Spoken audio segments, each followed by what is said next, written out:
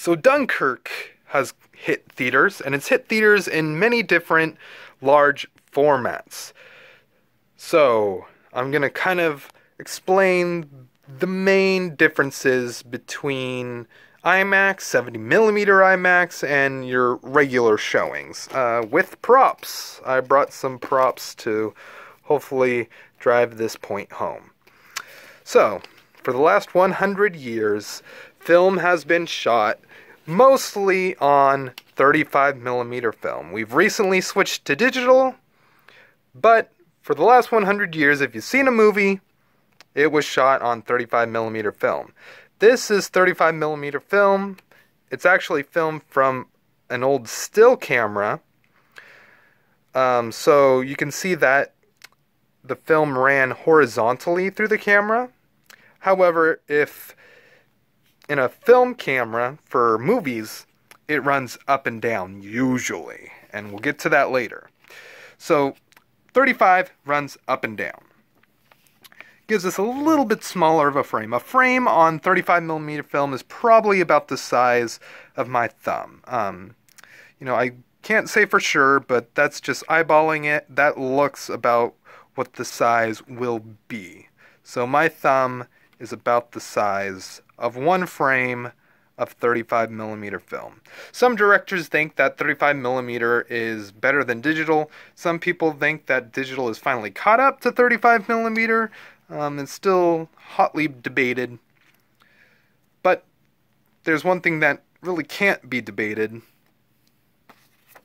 IMAX. This is huge. Remember how I said a frame of 35mm is about the size of my thumb? There's my thumb. There's IMAX. I'd say that's about 9 to 12 times the size of a 35mm frame. You'll also notice, remember how I said that film ran up and down in cinema cameras for movies usually? Not IMAX. IMAX is like a still camera. It runs side to side like that. And this makes the frame even bigger.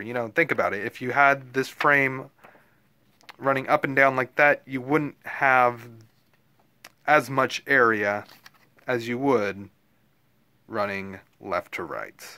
And that's why people love IMAX, because the frame is so big. A bigger frame gives you much more quality.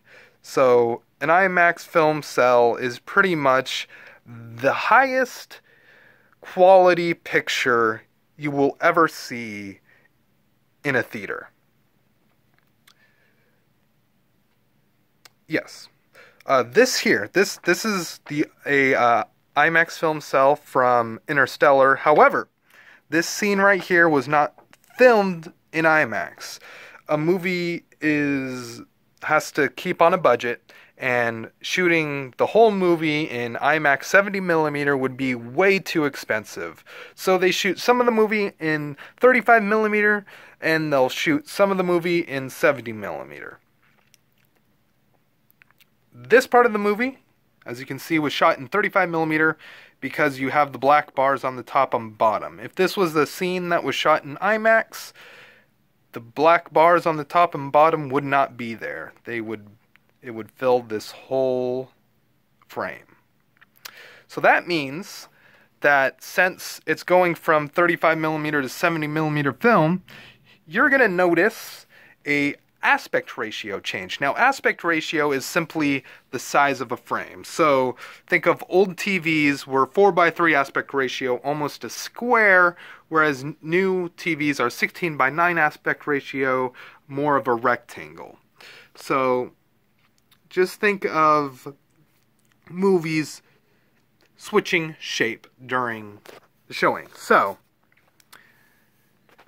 the amount that it changes shape will depend on which showing you go to.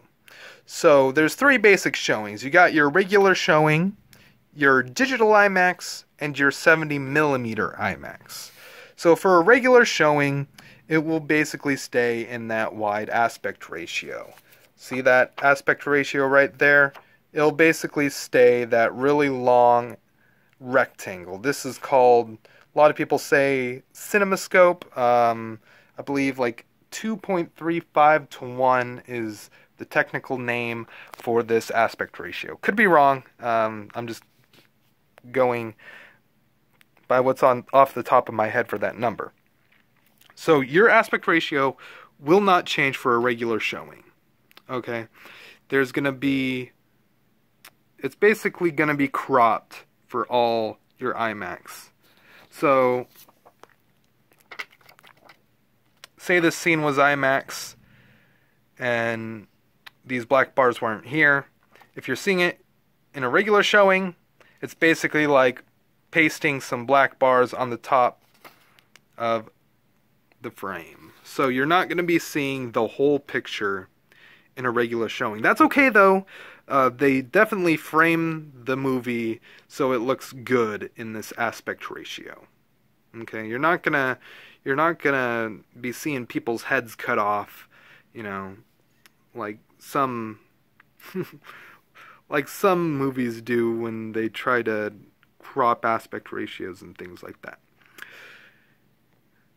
Then you have digital IMAX. Most IMAXs are going to be digital IMAX. You'll know if you have 70mm IMAX if it says 70mm on your ticket. If it doesn't, you're seeing it in digital IMAX.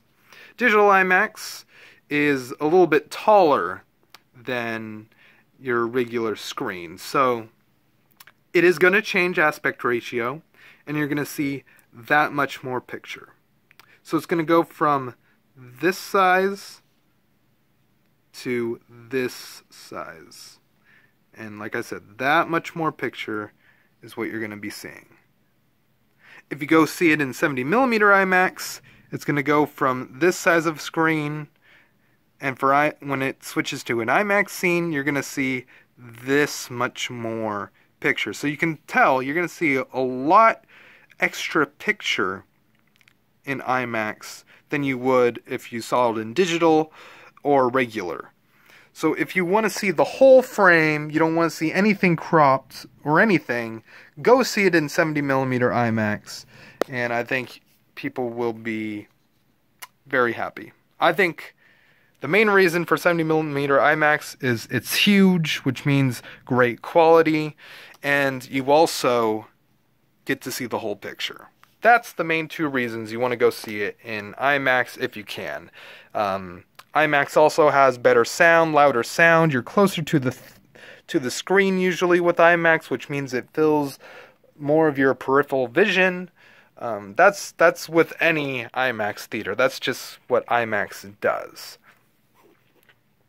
So that's the basics. Hopefully I explained that well enough. Just wanted to make a quick video, get it out there, and yeah, hope you guys enjoyed. Be sure to subscribe, check out my other videos. Yeah. What was my last video? Was that the year? I made a Your Name review. That's the last thing I did. So, yeah. 70mm IMAX. Go see it if you can.